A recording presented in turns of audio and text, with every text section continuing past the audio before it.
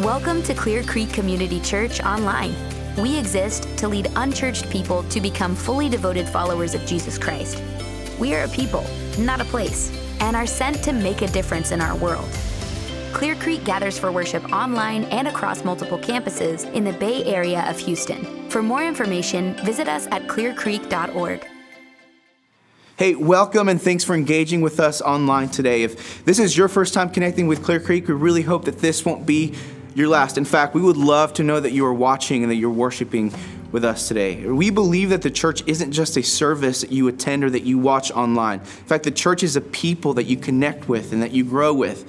And so you can let us know that you're engaging with us today by going to clearcreek.org. You can click on the I'm New button or send us a direct message on any of our social media platforms. Hey, we would love to connect with you.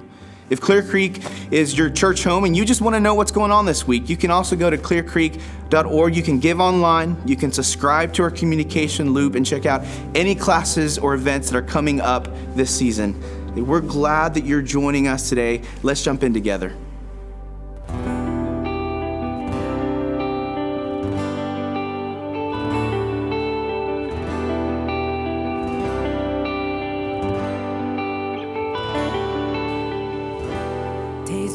Darkest, but your light is greater. You light our way, God, you light our way.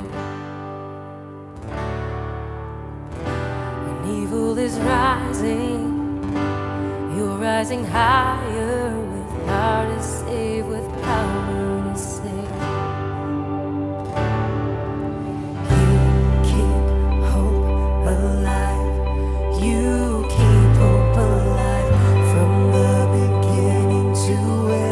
Your word never fails. You keep hope alive because you are alive. Jesus, you are alive.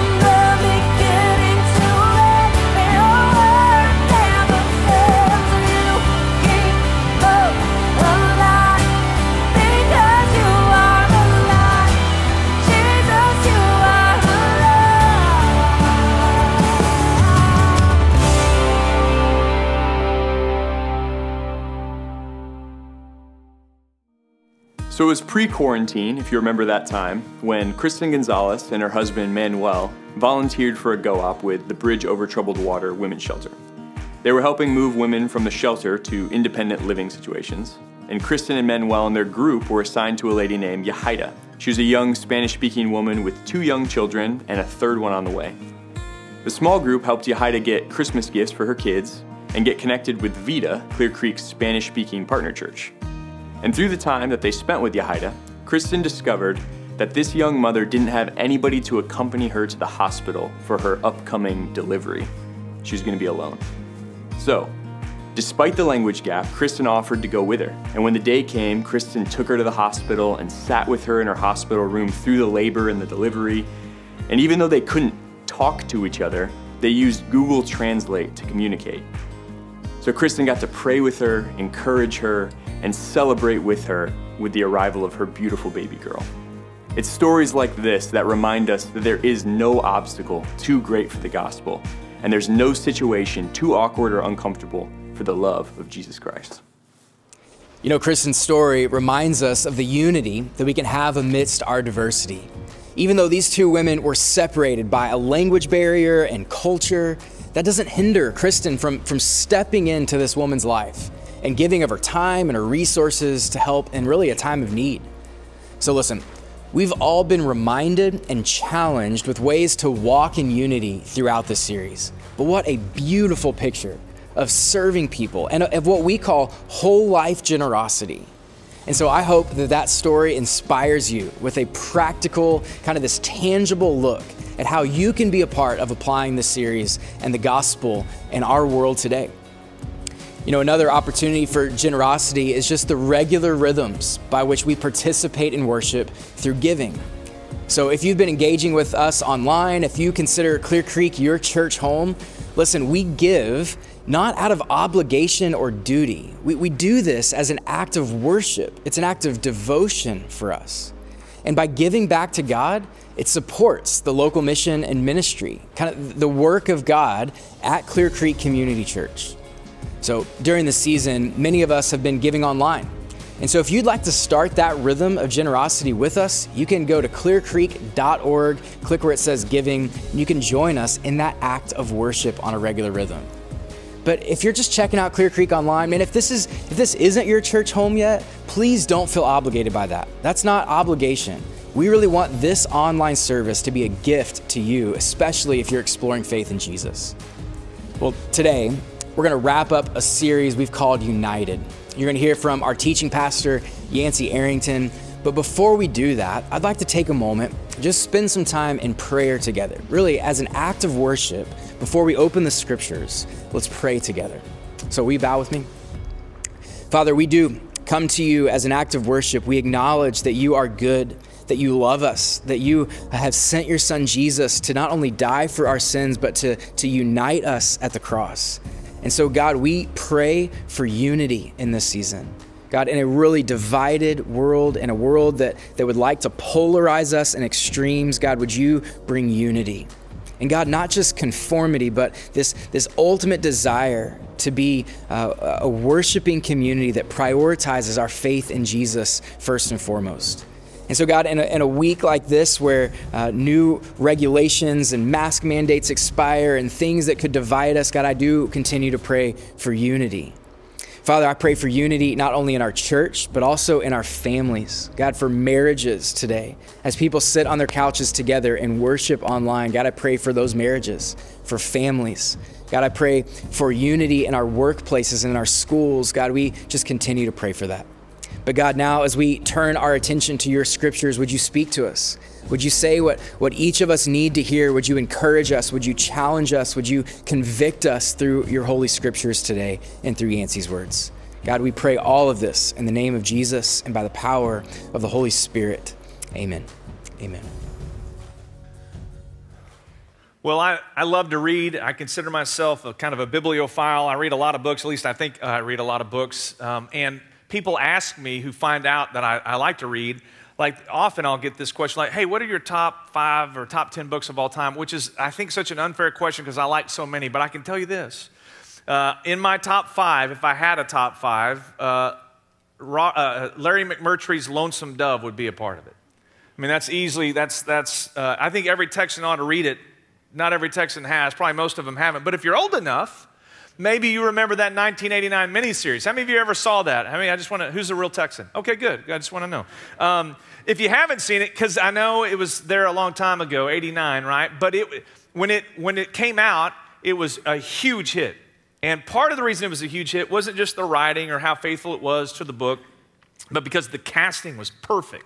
In fact, they have a lot of really, like even today, A-list actors that portrayed roles in that film or in that miniseries.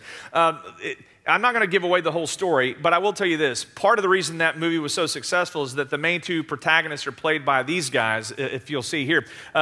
You've got Robert Duvall and Tommy Lee Jones, and they respectively play Woodrow. I should say this. This is Woodrow Call. And this is Gus McCrae, and they're these salty, seasoned, retired Texas Rangers who are leading their cowboy outfit out of Texas, somewhere up in the Northwest, on a cattle drive.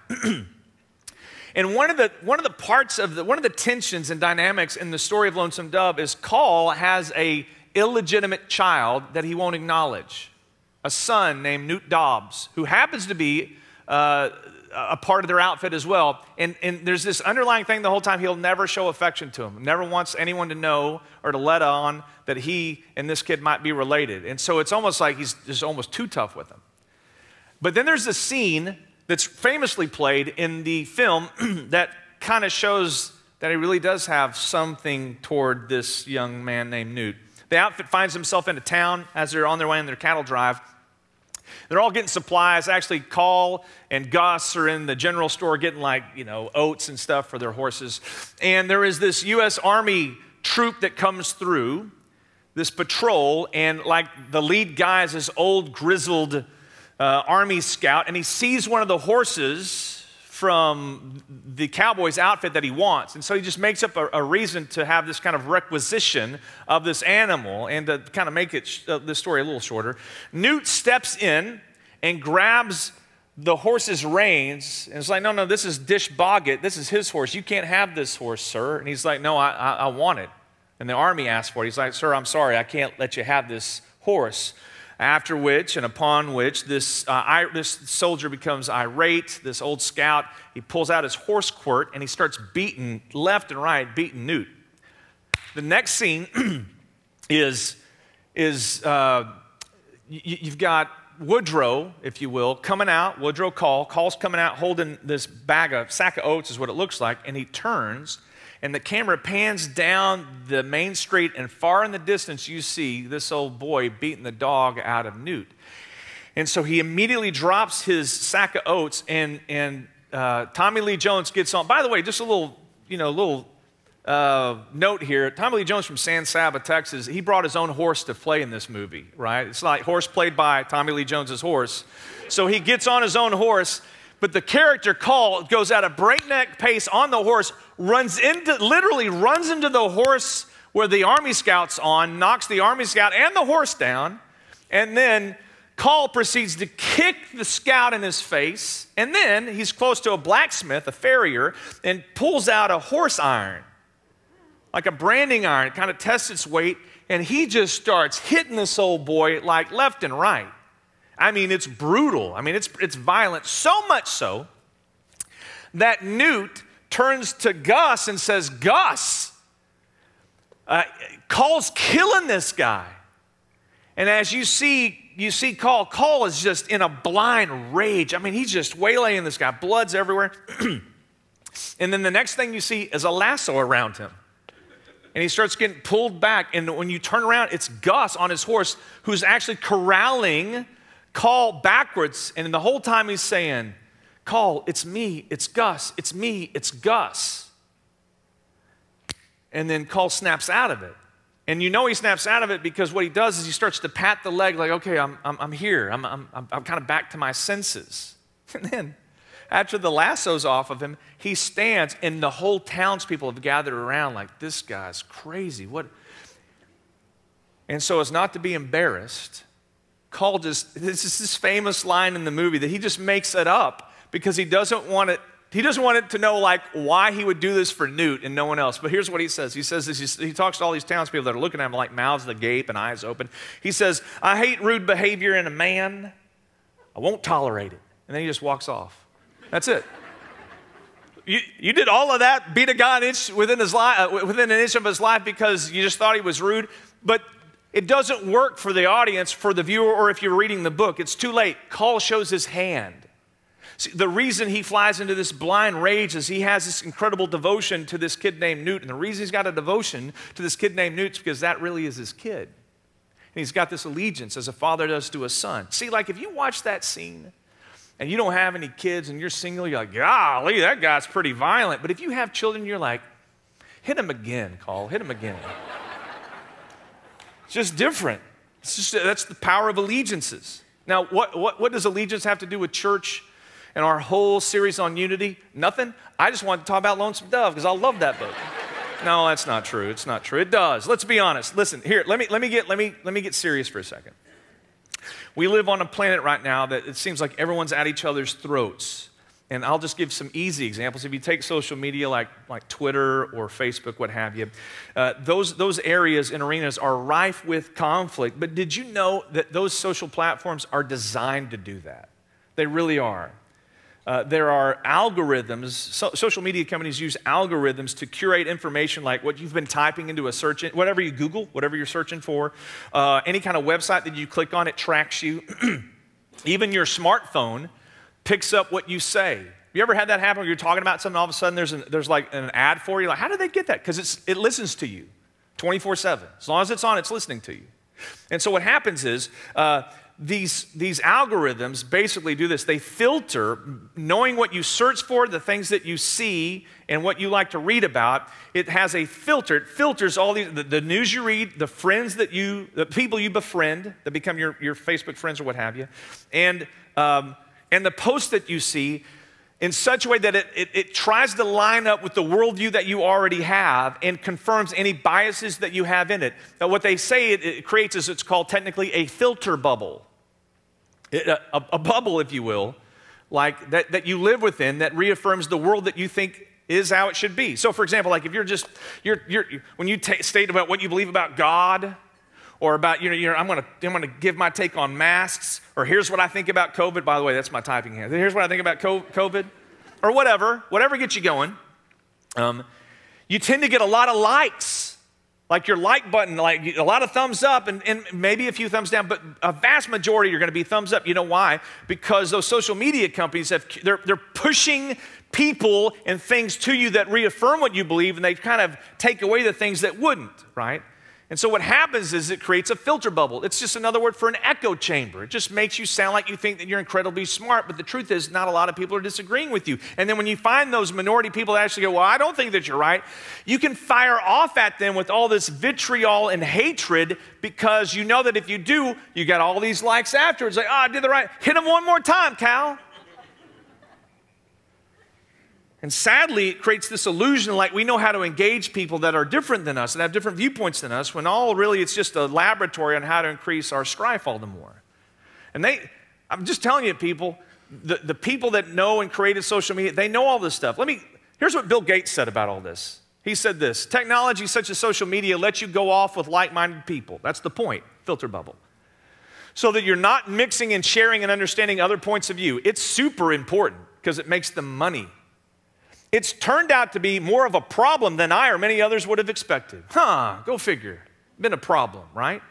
Now see, you got all that in a filter bubble, then you have to have a global pandemic that makes you online more than you've ever been in all of your life, and all of a sudden now we got this cauldron bubbling and boiling that says this: you know what? It really is going to get contentious in here. Now, all that doesn't just stay in the world, it trickles down into the church as well.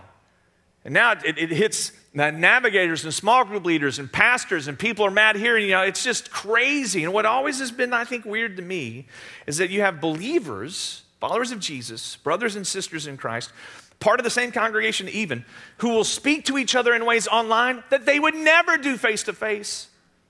They're keyboard cowards is what it is.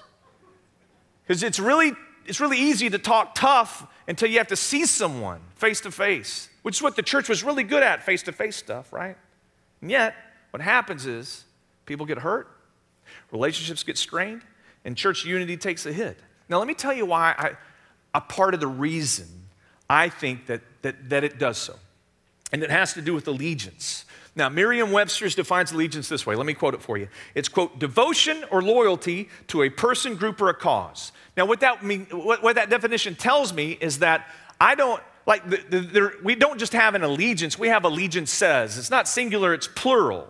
And it makes sense because I find myself personally devoted to a lot of different things. I mean, take the definition. I have devotion or loyalty to a lot of people and groups and what else is it? Causes. I'm devoted to my wife. I mean, this ring on my ring finger, it tells you that I'm devoted to my wife. I'm devoted to my kids. I'm devoted to my friends. I'm devoted to my university. I went to Baylor, Sic Bears. I'm devoted to the Bears. I'm devoted to the church that I'm a part of. I'm devoted to the people. Like if people get on to Clear Creekers and they're not Clear Creekers, I'm tempted to want to pick up a branding iron and go to town. That's just how I feel. I just feel I have an allegiance there. I'm allegiant to the staff that we have, the elders that we have. And you can also add to that list your allegiance to nations and states and political parties and causes, blah, blah, blah, blah, blah. So generally speaking, having allegiances in the plural is not a bad thing. In fact, that's just kind of normal. So when is it problematic when those allegiances lead to things like disunity? So here's the deal. Before I get into all that, let me just say this. Our heart has an order of allegiances. Now, 1, 2, 3, 4, 5, whatever. I just had our staff, our communications and arts teams put this together. Just think about this as not just the things that you're devoted to. It's why it's in the heart. You're devoted to these. You're committed to these. You have loyalty to these. And everyone's order is different. Some of you may love your college team. I joke with Aggies all the time. Thank you for just enduring me, but they're some of the most faithful people when it comes to their sports. So for some Ags, right, or Longhorns or whoever, college football is going to be up there. You know what? Do I love my spouse or college switches? You're just debating, right? But let's just say it's high up on the list. Now, other people might say, all right, for you, college football's 3. I'm just making something up. But for me, it's not. I have a hobby there. It's fishing, or it's sailing, or gardening, whatever, right? That's okay. But here's where I want to make a turn. If you're a follower of Jesus, if you're a Christian, right? If you're someone that says that Jesus is your Lord and Master, there is an allegiance that you've got to have, obviously, that trumps all the others. And so let me show you what that looks like, but not kind of what I think, but I want you to hear it from the words of Jesus, especially as he interacts with people when it comes to allegiance. So if you have a Bible, I'd love for you to turn with me to John chapter 6. If you have it on your smartphone, go to John chapter 6. It's super important that we work through this. I know it's on the screen here, but we're not going to talk about it just yet because I need to give you some background to this so you can understand what's going on here. As you're turning there, we'll look at John chapter 6. We'll look at verses 60 and on here in a second. But the background is as such. Jesus has just done a miracle in that he had a bunch of people following him. And they were hungry. And there were about 5,000 people there. And so he takes some loaves and fishes and he multiplies them. It's a very famous miracle in the Bible. And so he multiplies these loaves and fishes and he feeds the multitudes there. But when the multitudes wake up the next day, they see that Jesus has taken off like, why did he leave? And so they get in mass, they go try to find him, and they find Jesus in not too far away in another town called Capernaum. And Jesus is with his 12 disciples. And by disciples, I mean like capital D, what we call the main 12 people that followed him, Peter and so on and so forth, what were known as the apostles later on. They're with Jesus as Jesus is teaching in a synagogue, and they're like, Jesus, man, hold on. They catch up with Christ, and they're like, why did you leave us? And here's what Jesus proceeds to tell them. He's like, essentially, he tells them this. The reason I left you guys is because you only wanted to follow me when your bellies were full. You just wanted a free meal. You didn't really want me. And then they respond by saying, well, listen, if you're from God, God fed his people in the desert with manna from heaven, so God feeds his people. You fed us if you think that you are who you say you are. And then Jesus tells them something very interesting. He says here, verses 25 through 26 here, Jesus said to this crowd, I'm the bread of life. Like they're talking about being fed with bread and manna. He's like, listen, I am the bread of life. Whoever comes to me shall not hunger, but whoever believes in me shall never thirst. But I said to you that you've seen me and yet you don't believe. So you guys are talking about food. Listen, I am the food from God. I am God, the bread of life. And you don't believe me. Now, it didn't go over well. When he said that to him, like, this God, listen, he thinks he's the bread of life. He's the manna from heaven. He thinks he's pretty special, doesn't he? And it was hard on those who'd been following Jesus. Here's what I want to do. Now, if you have your Bibles, turn with me to John chapter 6, and we're going to look at verse 60 and on. So in verse 60, it says this, and we're going to break this down here in a second. When many of his disciples, now when I say disciples, I'm talking about in the context of this passage, this is lowercase d disciples. This isn't the 12. These are like the people that said, I'm on the Jesus train and we're following Jesus, and they caught up with him at Capernaum. When that group heard it, they said this is a hard saying. Who can listen to it? And after this, many of his disciples turned back and no longer walked with him. Now think about what it says there. They no longer walked with him. That's just a euphemism that says they jumped off the Jesus train. So they're gathering around and Jesus says, this is who I am. They're like, yo, that's way too much for us. We're not going to follow Jesus anymore. We're going to turn in our Christian cards. We're done, right? And so there's this awkward moment. There's this whole crew. Now remember, he fed 5,000. A huge chunk of those people came to follow him and said, hey, man, why did you leave us? He's like, you guys are just consumers. I don't do consumers. You just want me for what I give you. You don't want me for me. I don't have any time for you guys. They're like, well, why would you feel that way? Because I am the Messiah. I'm the King. I'm the bread of life. Well, that's too much. We're out. So what you have left with is Jesus and the 12. Pretty awkward now. They're by themselves. And you think, like, Jesus, is he going to be mad? Look what Jesus does in verse 67. So Jesus says to the 12, do you want to go away as well? But that was a fun conversation. So all these people leave, all right? And notice Jesus doesn't bat an eye. He's not crying over like, please come back, because he doesn't care, because he's not negotiating himself. Jesus doesn't negotiate the gospel. He never soft sells to people just to get them to believe him or not. That's not how Jesus does it. He says they're essentially consumers, and they wanted him to be their product, and Jesus just doesn't play that game. So what Jesus does is this. When they all leave, he turns to his most committed, the disciples, capital D, if you will, uppercase. And he says to them, all right, boys, y'all want to take off too? Y'all want to leave? And then Peter, who's kind of an impetuous person up to this point, he's kind of a loud mouth, but this time he just steps in and steps up. He, on behalf of the rest of the 12, the 11, becomes their spokesman. And here's what he says. Verse 68. Simon Peter answered him, Lord, to whom shall we go? You have the words of eternal life, and we have believed and have come to know that you are the Holy One of God. I love it. Like they get it. They get it. Peter steps in on behalf of the other 11. They're like, here's the deal, Jesus. Where would we go to find someone else who's going to tell us the words of eternal salvation? And better yet, you are who you said you are. And notice the two terms he uses here. He's like, you're the Lord. You're the Holy One of God. You know what Peter's doing here on behalf of the 12? He's pledging his allegiance. They're all pledging their allegiance to Jesus. I mean, those words show you that. Lord, which means master or king, not just a term of just sir here, but it's a term of leadership and royalty. And then Holy One of God. Those are messianic terms. Here's essentially what Peter's saying.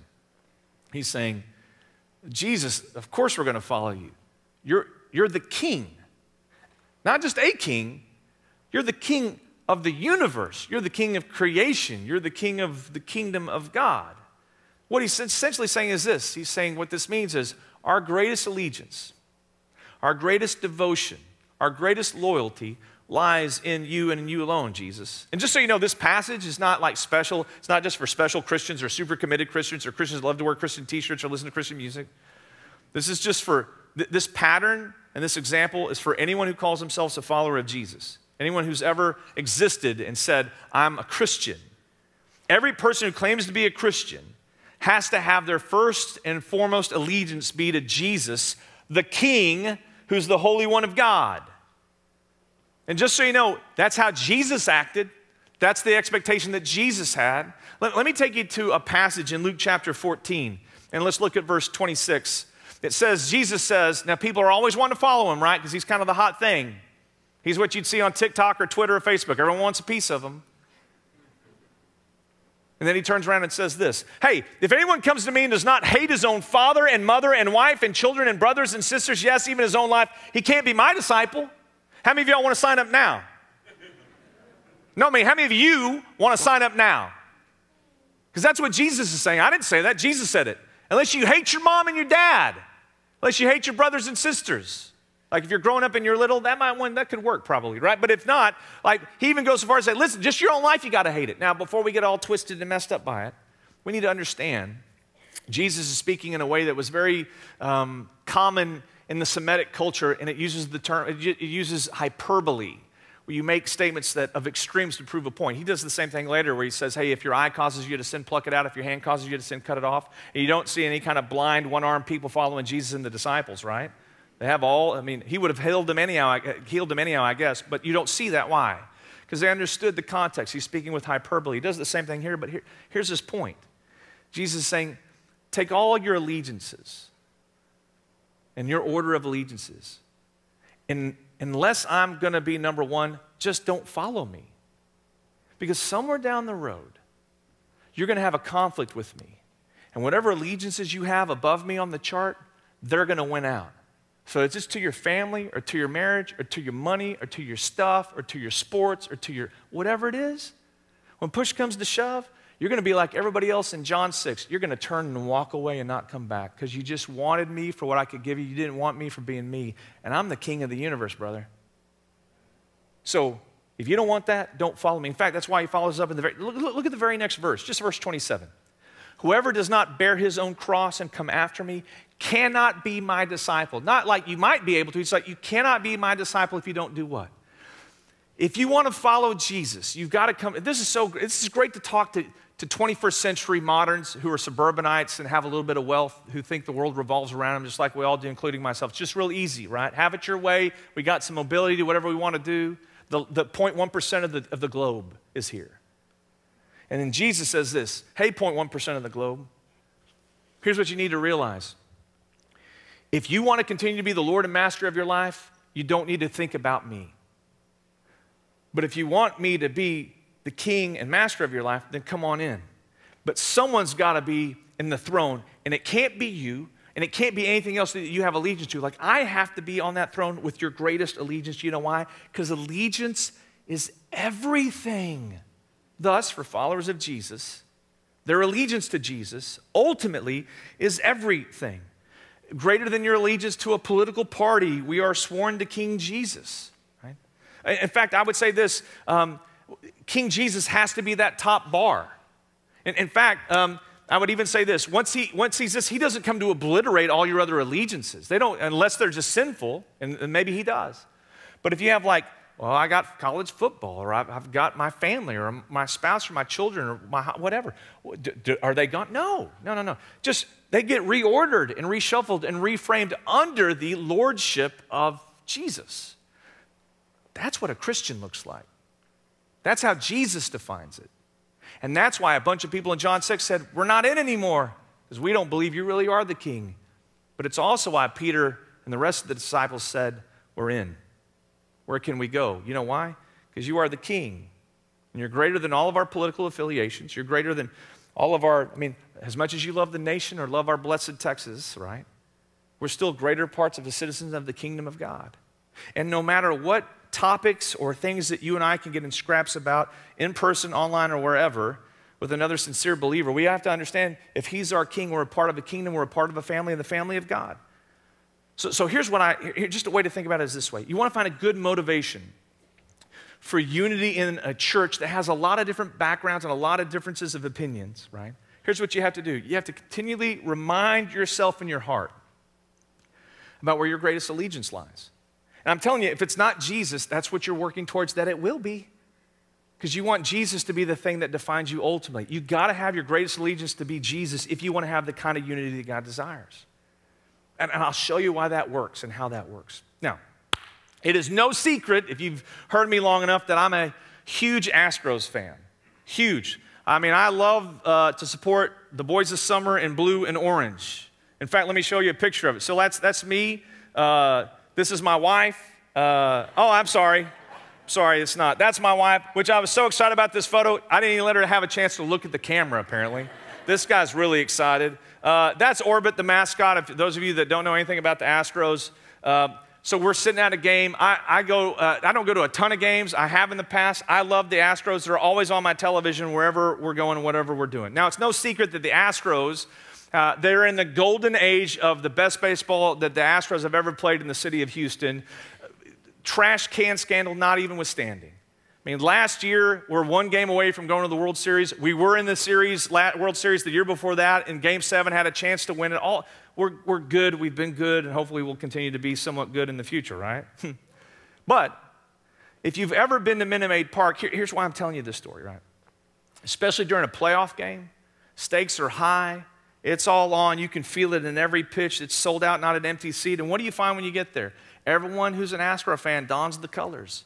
You got orange on, or these jerseys, this and the other. You got these Astro hats on. Everyone's got their hats on, whether they're blue or orange or whatever with the star. It's just awesome, right? But then there are people that show up that just want to up the game.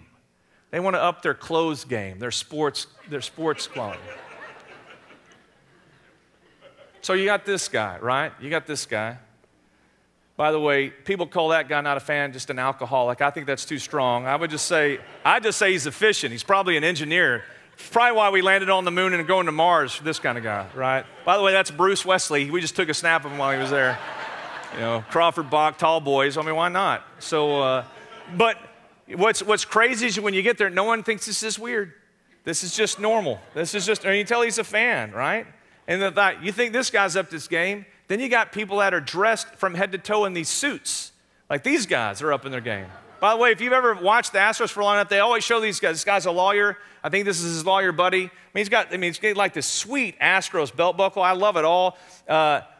These guys just show you, man, this is what, it's not a bad 70s sitcom that you just entered into. These are just fans. So much so that they now, if you go to the Astros store, they sell these, and they sell shorts. Like, I wanted to buy a pair of shorts like this, and my wife was like, if you want to stay married to me, you ain't going to buy those shorts. But I thought they were tight, because they'd be perfect at the playoff games. And then there are people that have upped their games even more. They wear these space helmets. Check this out. These are people now at the playoffs with space helmets, right? Now, go walk around town wearing that, see if people let you into the restaurant, right? It's a mask. It can work, right? But the truth is, I don't know what this guy's saying. He's probably thinking, was this a wise decision to wear this today? But here's what I think. I'm thinking, when I first saw that, I'm like, I would never wear that even if I was playing Spaceman growing up, right? And then, but when you're in the playoffs, people are wearing those towels, right? And the music's going on. I look at something like that, I'm like thinking, I wonder how much those things cost on Amazon. That's what I'm thinking. I might have to buy some of them. All right, you can take that off. Thank you, because no one would listen to one word I have to say. Like, look at the space people up there, right? See what I'm saying? Once the game's on, it doesn't matter. As long as you don the colors, dress however you like.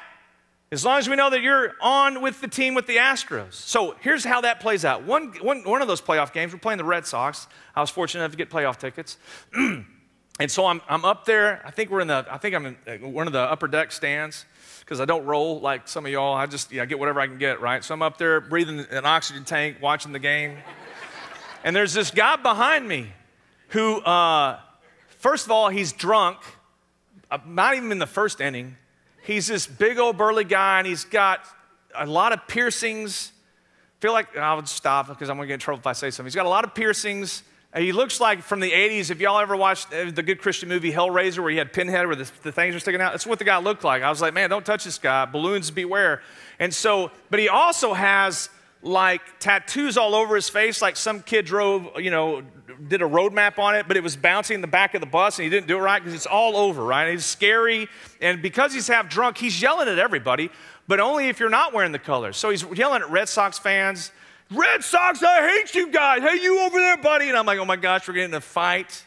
I have to lasso him and pull him back, and it's going to be awkward. And I'm just like, this is not how I wanted to do this. But once the game gets going, I get fairly focused and intense. And in a playoff game, it's every pitch. Every pitch counts. So we're all in on this. And even though this guy's obnoxious, we still get through the deal, because you pay all this money, you're going to watch this game, right? And so the Astros, this is the game where somewhere late in the game, I don't know if it's Altuve or Springer or somebody, they just jack a ball all the way out in the Crawford boxes, and the minute it pops, you just know it sounds right. Everyone starts to stand up, and usually we're standing up the whole time anyhow, and everyone's looking right, and that ball starts to take that trajectory. You're like, oh, this is definitely getting in the Crawford boxes. And even though you know intellectually, scientifically, it's going to get there, it doesn't matter until it gets into the Crawford boxes, and once it lands in there, people just go crazy. Yeah! Because you know what? Have you ever noticed this? People never celebrate alone when they're in community. Wouldn't it be awkward if the guy by himself like, oh, that's awesome, that's great, way to go. Like, that would be like, this guy's got a problem. You always celebrate when you're in community, you celebrate with community when you all see and experience the same things together. And so here's what happens. A long story just to tell you this.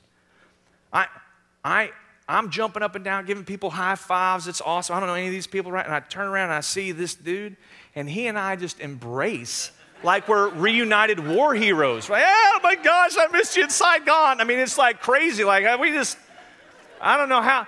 I'm kind of dodging his face because I don't want to get it punctured, but I mean, it was awesome.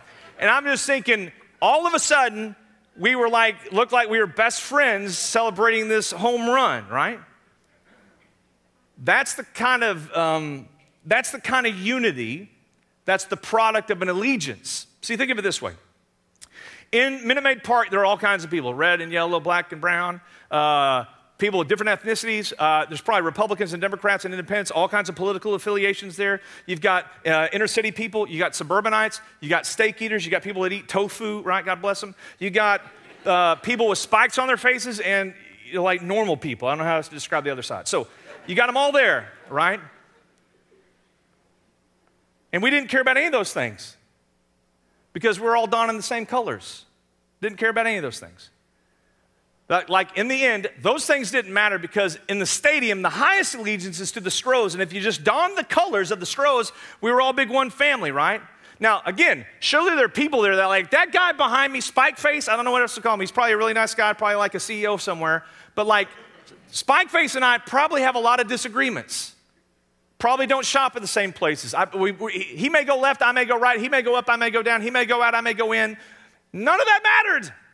Because in the stadium, the highest priority is, do you don the colors? Do you support the Stros? And if that's your highest allegiance in that arena, guess what? You can actually high-five people and embrace people and celebrate with people that don't see things the way you do because those were lesser allegiances in that place. So this is what's true about the community of faith that God has in the gospel, his gospel people.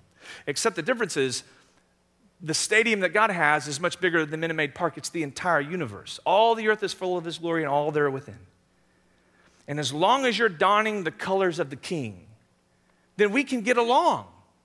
We can have unity in all of that. You know why? Because if it's our highest allegiance, then that's what determines our unity, not lesser allegiances. And you can have lesser allegiances, and they don't even have to be to the same thing. You can have like, I like this party, and I like that party, and I like this opinion, and I like that opinion. And again, ultimately, if our allegiance on the top level is Jesus, guess what? We can hug and embrace and celebrate and grow together, even disagree with each other, but do it in a way that's not trying to always beat somebody down, but trying to love somebody well, and that changes the whole tone and tenor of a conversation. It's the power of unity. See, we live like that, and we'll look less like the world and maybe more like the King. And when other people get tired of Jesus because of the demands that he makes, and they conflict with their other allegiances, and they just, like the people in John 6, they just get up and walk off, and Jesus turns to us and says, you want to walk off too? We're like, no way. You not only have the words of eternal life, you're the King. Where else are we going to go? No. We're staying here right with you. You know why? Because you're the Lord, you're the Holy One of God. That's how your allegiances and your allegiance helps you stay united. Let's pray. Father, thank you for the goodness of Jesus. Thank you for the blood shed for us. Really, that's the color that washes us all clean.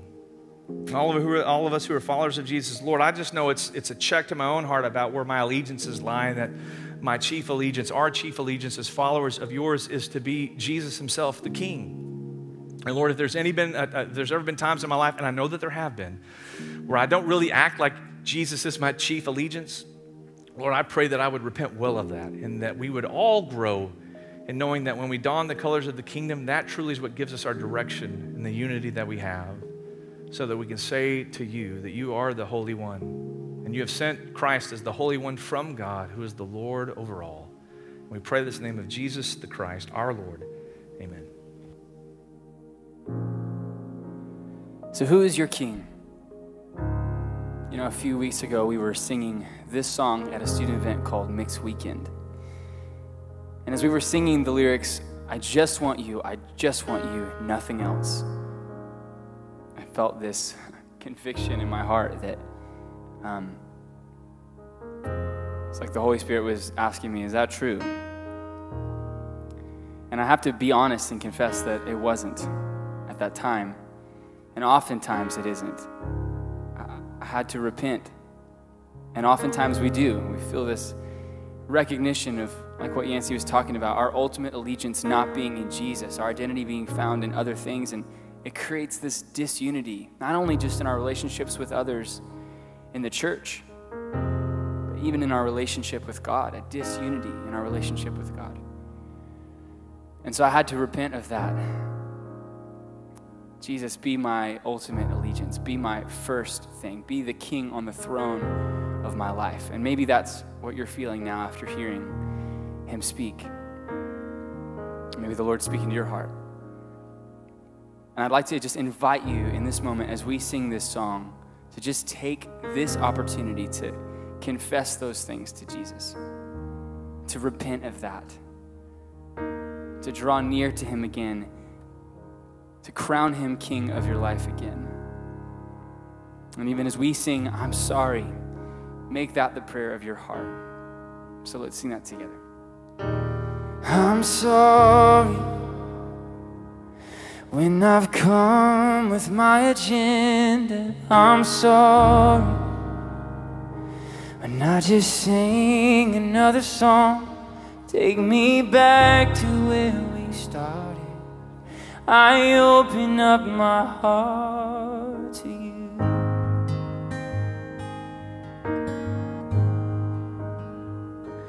I'm sorry when I just go through the motions. I'm sorry when I forget that you're enough. Take me back to where we started. I open up my heart to you. 'Cause I just want you, nothing else, and nothing else, nothing else will do. I just want you, and nothing else, nothing else, nothing else will do. I just want you, and nothing else, and nothing else, Jesus, and nothing else will do. I just want you, and nothing else, nothing else, Jesus, nothing else will do. I just want you, and nothing else, oh, nothing else, nothing else will do. I just want you, and nothing else. Nothing else, Jesus, nothing else will do.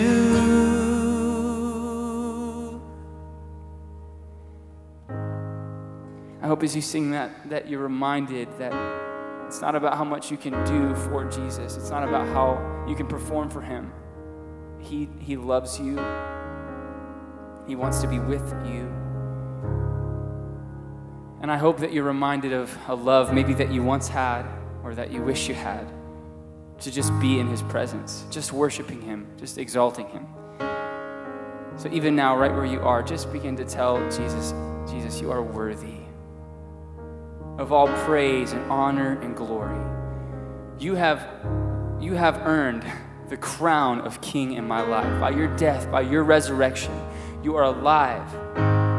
seated in power and glory, and all the honor belongs to you. And as we sing that, would you place him on that throne, giving him the praise of your life? He's worthy of your devotion. He's worthy of your dedication. He's worthy of your love, your attention, your affection. So, right where you're sitting, sing this with us. He lives. He lives. All honor and power are his. All glory forever. Amen. Jesus lives. See the tomb where he lay. See the stone rolled away. He is risen. He is risen, he's alive. See his hands, see his feet, touch his scars and believe. He is risen, he is risen, he's alive. Yes, he is. Oh, he's alive.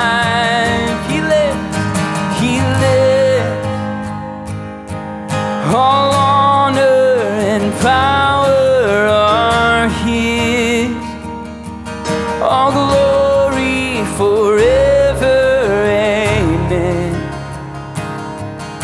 Jesus lives. Hear the shackles breaking free. Hear the song of the redeemed. He is moving. He is moving, he's alive. Oh, so take this freedom, take this love. Can you feel it rising up? Oh, he is here, he is here. Oh, he's alive. Oh, he lives. All honor and power are his. All glory forever, amen. Oh, Jesus, oh, he lives. All honor and power are his. All glory forever, amen. Oh, Jesus.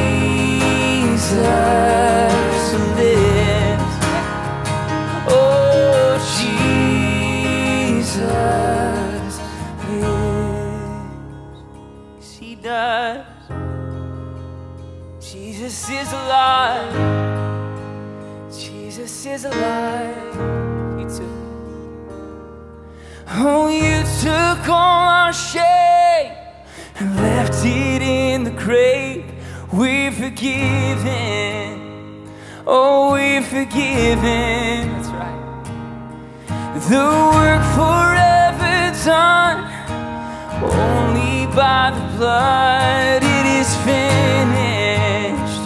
Oh, it is finished. Yeah. Oh, you took all our shame, left it in the grave.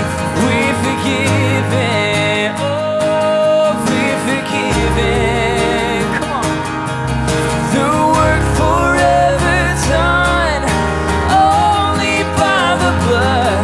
It is finished. Oh, it is finished.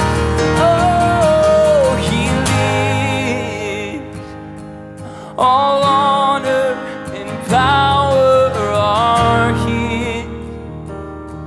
All glory forever, amen.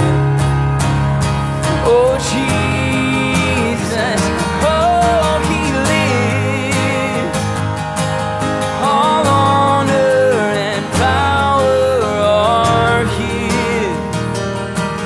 All glory forever, amen.